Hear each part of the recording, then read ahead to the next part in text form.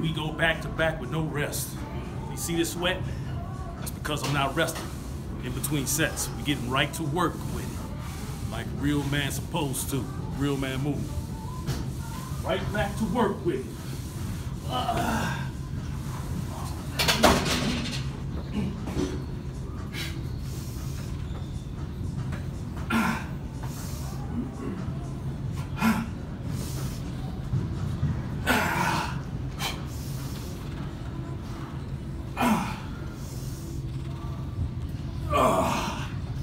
Oh yeah. And that's with combat wounds.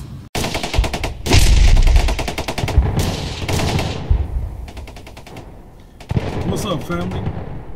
Tank Commander Zulu back at you once again, and the Real Man Movement. Salute to all my subscribers, all those who watch the videos, share the videos, give it a thumbs up, and leave a comment. I greatly appreciate you, and I salute you once again. Today, here at the Real Man Movement, I want to deal with the position of dealing with a person who is full of themselves. That's right, you heard it. A person who is full of themselves. What does that mean to a real man? And what does it mean here at the Real Man Movement? Let's get into it. Fire in the hole, baby. Hey yo, these squats will give you running through walls type of strength. Running through walls type of strength. You gotta do the squat. You cannot ignore the squat. If you defeat the squat and conquer the squat, you become an overall better athlete. Check it out. Don't be afraid to go get it.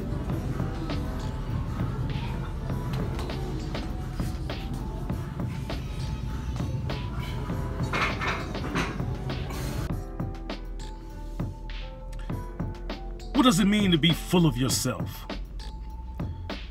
Well, many times you've probably encountered a person who is actually full of nothing but themselves. That means they're full of nothing but their own understanding and their own way of thinking. How do you handle a person who is full of themselves? And you have to also always ask the question, are you full of yourself? Just like I asked the question, am I full of myself? When I say full of myself, meaning that I have no room for any other positive feedback. I have no room for anything else. I have no room for an objective opinion because I'm full of myself. I have no room for some truths that I may not be seeing at the time because I'm full of myself. A person who's full of themselves is dangerous, not only to other people, but to themselves. It's good to have a strong sense of who you are and to take a position and stand firmly on that position. And I applaud that. I'm actually that type of person myself. But I've learned over the years that I cannot be so full of myself that I do not have room for anything else. Meaning that I don't have room to learn. We're never too wise, or we never get too much wisdom to where we are unable to learn. No matter how long you live, no matter what your experiences may be, you can still learn. You can learn from other people. If you are not full of yourself. Back at it. Leg day. Your heart should be beating on leg day. Should be beating. There you go, young bull. Give it to him. Ah, come on. Ah, there you go. Ah.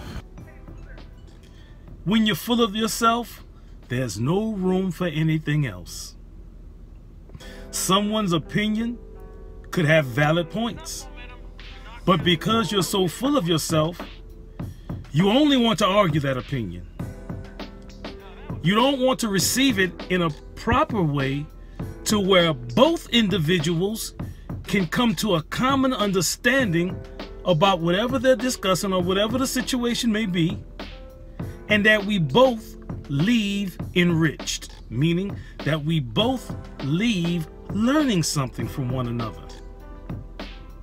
You see, that's a healthy way of dealing with self. It's unhealthy when you are full of yourself, that you cannot see or understand the position of other people.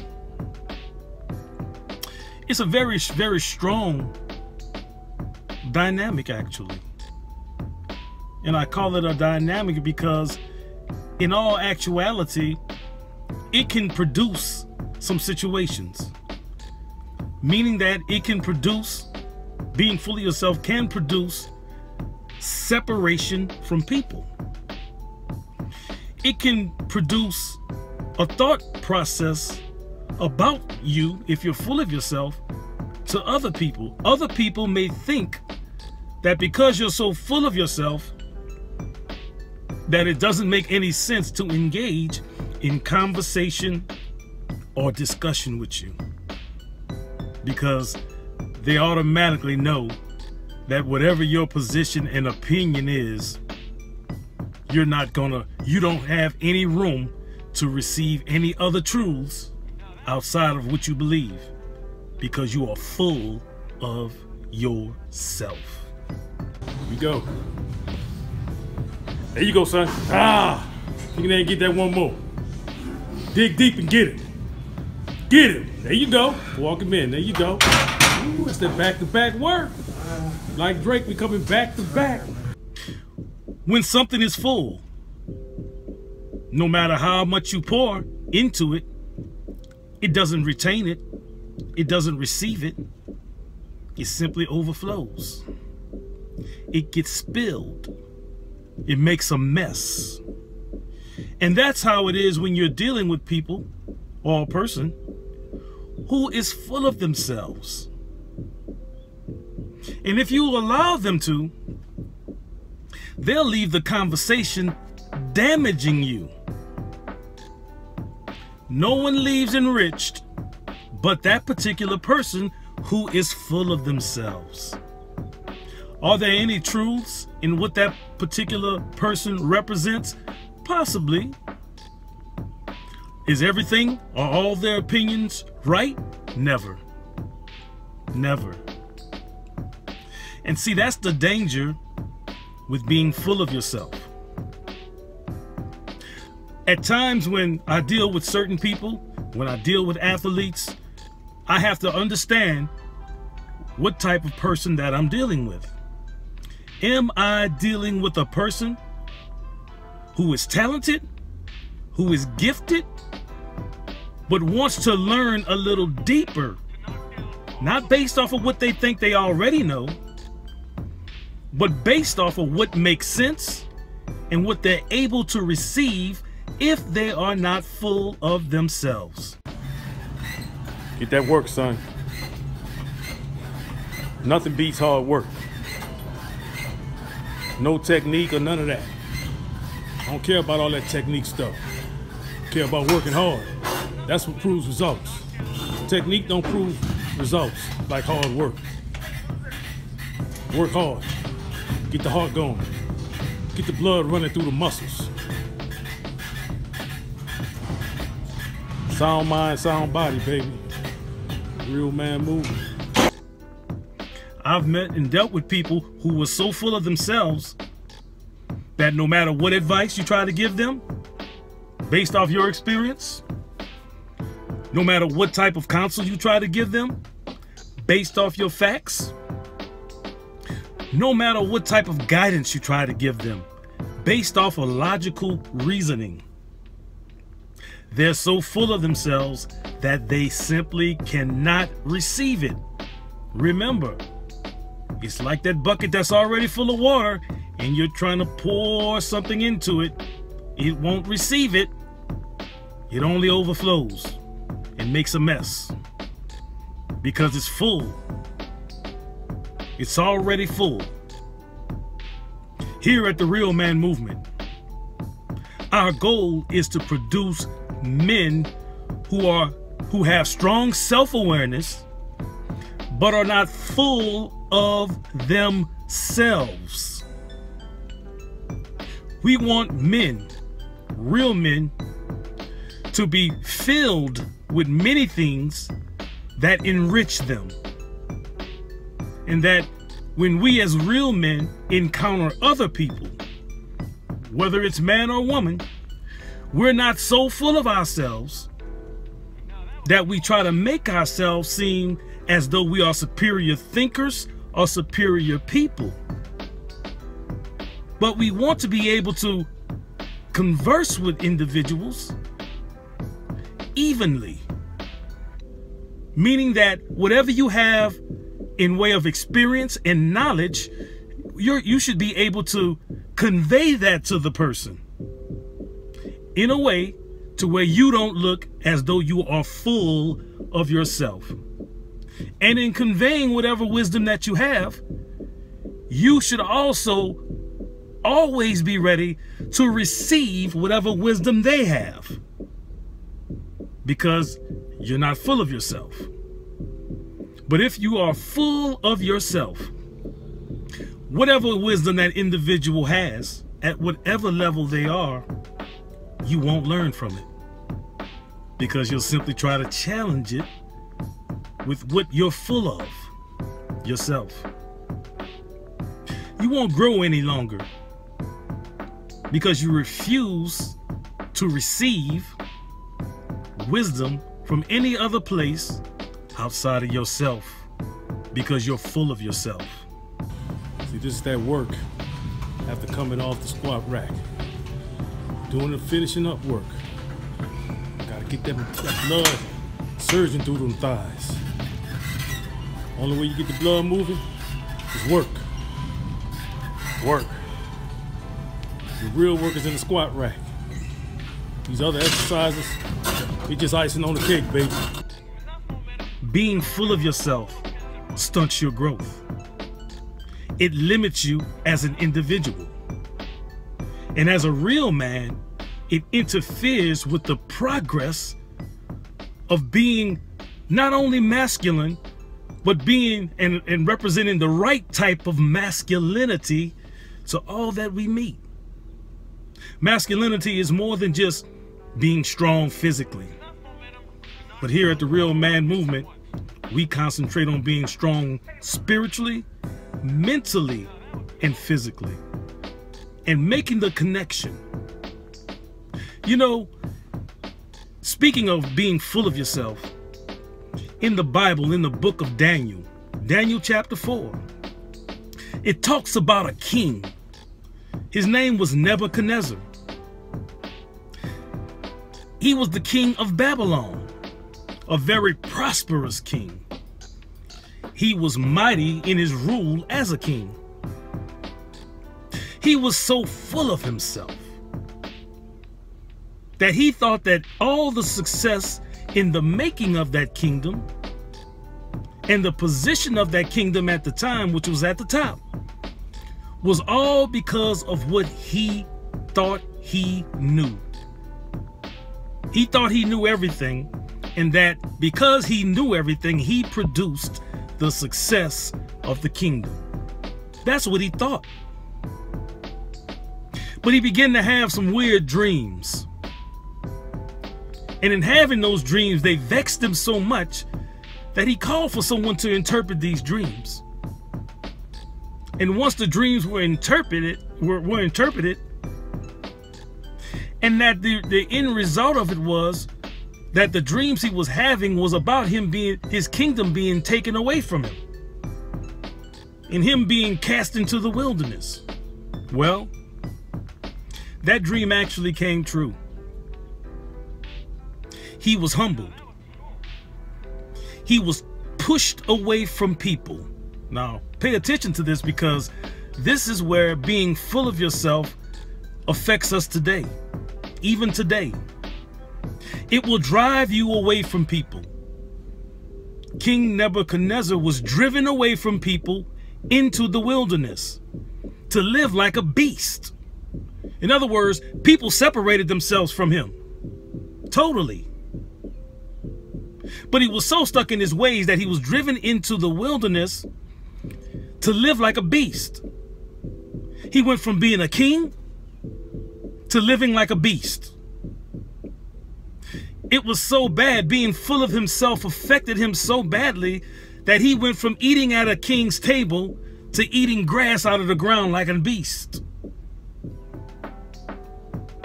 His hair got so matted that it looked like the feathers of an eagle. His nails grew so long that they looked like the talons of an eagle. In other words, he was simply living in the wilderness with devoid all the things that a king has, or that he once had. The luxuries of being a king. Everything was stripped from him because he was full of himself.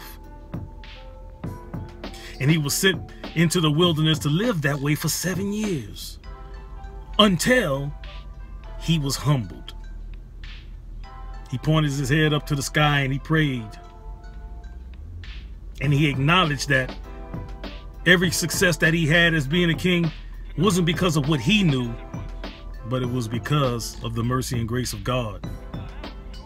And he began to recognize God for who he was. And everything was restored to him. But he learned a lesson from that. He got his kingdom back from being humble. He was so full of himself once upon a time that he didn't even want to receive what God had for him. And that's the problem with people who are full of themselves.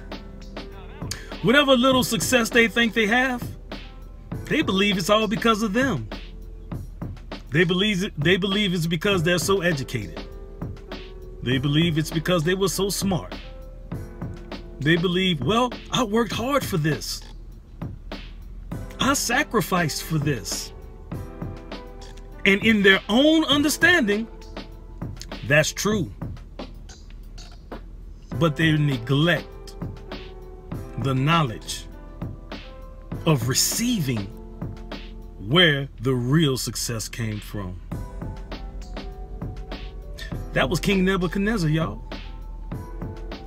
And that situation exists today with people who are full of themselves. Total body dominance, baby. Head to tail, we work it all. Hamstrings. Work them hamstrings. There you go. See, real men work every part. We're not afraid of no exercise. You can't be afraid of an exercise. You gotta work through it. That means every part of your body gotta be worked. It don't have to be to have the biggest muscles, it have to be worked. There'll come a day, no matter how rich you are, no matter how powerful you may be, financially, socially, whatever it may be, that you'll be humbled. It doesn't matter who you are. No one gets around this.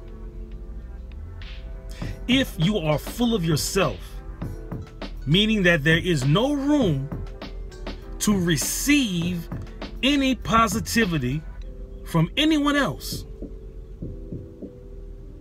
there's no room to even to receive correction from anyone else. Why? Because a person who is full of themselves simply believes that everything that they have, that they alone produced. Just like in the Bible in Daniel 4 with King Nebuchadnezzar. He thought the same way, y'all. And that thinking eventually made him be humbled. It broke him. It took him out of his comfort zone of being a king. It drove him away from people. You see, A person who is full of themselves drives people away from them. And you can always tell. They'll be with this group of people for a while, then they drive them away. They'll be with another group of people for a while, then they drive them away. They tend to drive people away because they are full of themselves. They simply cannot receive anything of substance from anyone else because they believe they have the all-being understanding, the all-being knowledge, that they have the only way of achieving and advancing, that they have the answer to everything, which is simply not true. We learn from one another continually. A real man is confident in himself, but he is also respectful to the understanding of others. Instead of immediately tearing someone down, what can we receive from them? As real men, we should be looking for what we can receive from people, no matter what their position may be. Not instantly trying to assert our authority or our superior, so-called superior way of thinking, to assert that above the thinking process of someone else. We should never do that, because it puts us in a place like King Nebuchadnezzar, full of ourselves, looking at the kingdom and saying, look what I did, knowing that along the way, he didn't do everything himself. At the end of the day, all of that was taken away from him. What happens to a person who's full of themselves based off of what they believe they accomplished, what they believe they've done, what they believe they have achieved, when it's taken away from them? What happens? Society has shown us that many people kill themselves. How many times have we heard wealthy stock investors, hedge fund managers, literally kill themselves because of financial situations? Some of them were involved in Ponzi schemes, and they were caught. Instead of facing the judgment, they kill themselves. They jump out of windows. These people who were so full of themselves financially, making millions and millions of dollars, used to live in that particular lifestyle, believing that their thought process is stronger than anyone else's. Somewhere along the line, they get humbled. And I'm only using stock investors, not investors, but those who work in the stock market. I'm only using that as an example because we pretty much know socially many of them who were in situations like that and who are not in situations like that anymore because they were humbled. Getting some of that hamstring work. It's an often ignored area of the body, these hamstrings. But in order to achieve total body dominance and hardness, you got to work every area of the body. You got to work it smartly. That's how you prevent injury. Got to work them hamstrings. There you go. Work. Work. It's the real man movement, baby. We do it all. People who are full of themselves drive other people away from them. A real man is not full of himself. He's confident of who he is, but he also pays attention to wisdom that can be produced from someone else and learn and grow from it. In other words, he's not too full of himself to receive. Never be too full of yourself to receive. to receive knowledge, to receive understanding. And as you converse with someone or you interact with someone, you both should leave the conversation enriched. Not mad, not disgusted, not offended, but enriched. That's what real men do. That's the position we support here at the Real Man Movement. Thank you for rocking with Tank Commander Zulu once again. I salute you, baby. Everybody that has subscribed, gave a thumbs up, share the videos, leave a comment, continue to support the Real Man Movement. Tell your friends about it. Tell your friends check out Tank Commander Zulu's YouTube channel. There's nothing but positivity coming from this channel. Remember, fear no man but God, baby. No man but God. Tank Commander Zulu, signing out.